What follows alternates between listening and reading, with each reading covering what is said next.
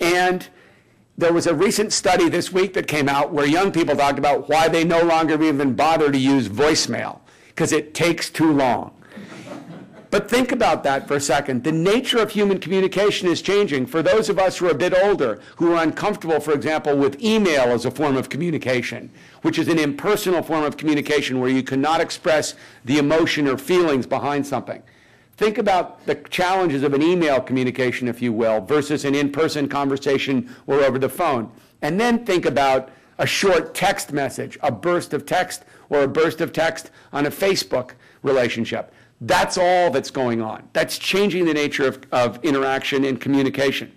How we educate young people is being transformed because of this new technology, for better and for worse. They have shorter attention spans. Many of them sit in class and look down at their cell phones underneath their desk instead of paying, not you guys there, I realize that, but instead of paying attention to their teacher. With my large lecture class at Stanford, I have to face the challenges of whether or not I can give the same kind of exams, since polls show that 1 out of 3 teenagers today admit that in some form or another they've either cheated on an assignment or plagiarized an assignment due to the new media, the technology available to them in a way. So it's transforming an educational classroom, both negatively but also positively because of the opportunities. It's obviously transformed our political system. Think about the way that President Obama ran his campaign and the extraordinarily effective use he made of the new media platform, actually under the leadership of Julius Janikowski, who's going to be the new chairman of the FCC. Or the news conference he had last week, where he did an online news conference with the American people, taking questions back and forth. That would have been something we would never have thought of 5 years ago, let alone 20 years ago in American political dialogue. So it's changing the nature of our political system, allowing much greater participation by the average citizen, allowing politicians in many cases to bypass some of the traditional structures and reach out directly to voters and others who are concerned. It's also changing, I believe, how we define ethics and norms in our society. At Common Sense, we work closely with Professor Howard Gardner at the Harvard School of Education, who's famous for his theory of multiple intelligence. And he cites issues now that are raised in terms of the education and development of our young people that media presents. First of all, I'll give you some examples. How it's reshaping the nature of personal identity. When you're forming your identity online in a Facebook or MySpace page, where you can make up who you are in whatever way you want, as young people, particularly teenagers, are wont to do. It's changing the way that young people interact and socialize. They ask each other out over Facebook. That's how they plan their parties. That's how they plan their social engagements. And oftentimes, they will spend 4 or 5 hours a day communicating that way, rather than hanging out with each other in person.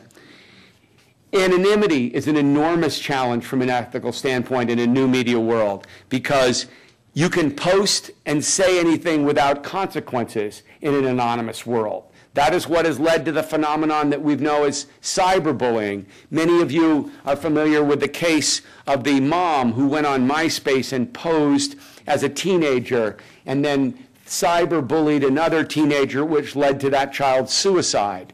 Now, that is just one horrific example of a phenomenon that we see virtually all kids face today in some form or another, which is anonymous postings and textings, let alone the self-revelatory stuff that children will do online today. Over 22% of young people say today that they have posted nude or semi-nude pictures of themselves online. Again, because the world has opened up and changed so dramatically, and they may not have all of their faculties and judgment that they'll get later, it's an example of how people will experiment with presenting themselves to the world that can have significant consequences. The concept of personal privacy for all of us has changed because of the web. All of our privacy has been changed as a result. And how about the concept of credibility and trustworthiness? How do you know what's real or not real when it's on the internet? It's no longer sourced. It's obviously had an enormous impact on the whole area of journalism in the United States. But the fundamental ethical issue underneath is credibility and trustworthiness of sources, since people can and do say and post anything on the web. The bottom line is that this new media reality will affect all of us, but most specifically how our kids grow and thrive and whether we leave them a better life and a better future.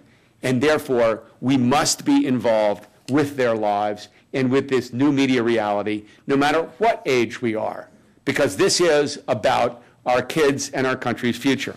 So what do we do about it? Let's talk about the 4 different institutions that have real opportunity to do something about it. First, our government. I believe there's an important role for the government at both the federal and state and local level to be involved in this. We ought to be investing in media education, and specifically digital media education, in every school in the United States. There ought to be a program like DARE or Driver's Ed in every school, K through 12 school, from kindergarten on up, that educates teachers, parents, as well as the kids about the realities of this new media environment.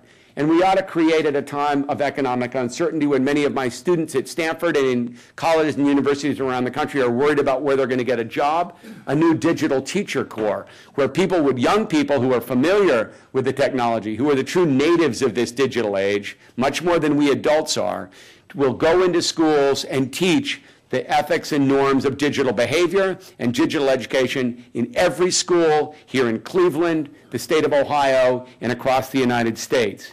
The government also has an important role in regulating the excesses of things ranging from monopolies and concentration of media power in a few hands to setting rules about what content is appropriate in reasonable time, place, and manner. That's the old rules that we think about in terms of the family hour and stuff like that. Time and place and manner have changed in the media because of the ability to watch and listen and surf it basically any time you want. But there's still an overall system that we could, framework that thoughtful government leadership can provide without veering into the area of censorship. We can invest in research. With all of this new media technology out there, with kids spending hours and hours a day on cell phones and Facebook and MySpace, we need to research what that does to their brains. We need to research the positive and negative health impacts and educational impacts of all that. And we ought to invest in that research to translate it into future educational gains. You can't just talk about the role of government, obviously, in this, though. You need to also talk about the role of industry.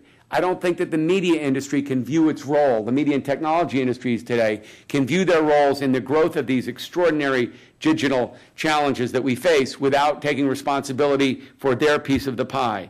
They need to provide consumers and parents with easy-to-use information and tools so that you can know more about what your kids are consuming, and so that you can make better choices about whether it's appropriate or not appropriate. For example, you ought to be able to go on a YouTube page and know if that's okay for your 13-year-old who's doing a homework assignment or not. We have the technology and the wherewithal to do it, but only private industry can invest in that kind of capacity. We need the industry as well to provide ethical and responsible kids' content on their platforms, and to think long and hard about the kids who are all on these various audiences, whether it's cell phone companies, whether it's the traditional movie and television companies, or it's the Googles and Facebooks who have the hundreds and hundreds of millions of young people who use their services. And finally, we need business to invest themselves in the educational opportunities of the internet, to not just look at that as a government or family or school prerogative, but in fact to see that they have a role in making sure that the educational opportunities are taken advantage of by everyone. Parents and grandparents obviously are the front line of defense, and I think you can't parent today without doing your homework and being aware of the impact that media has on your children. You have to set limits. When we get into the question and answer period, I'm sure that some of you will ask for specific guidelines about what parents can do. But there are obvious things that every parent can do to limit their kids' exposure to a reasonable amount and to make sure that they balance their media consumption with other healthier activities. And finally, I think at the end of the day, what this really speaks to is the importance of citizens becoming involved in this area because it's affecting all of our lives. You know, 50 or 60 years ago, the environment in our society here in Cleveland faced major challenges, whether it was the pollution of lakes and rivers, whether it was our air, whether it was our broader physical environment, or the depletion of our natural resources.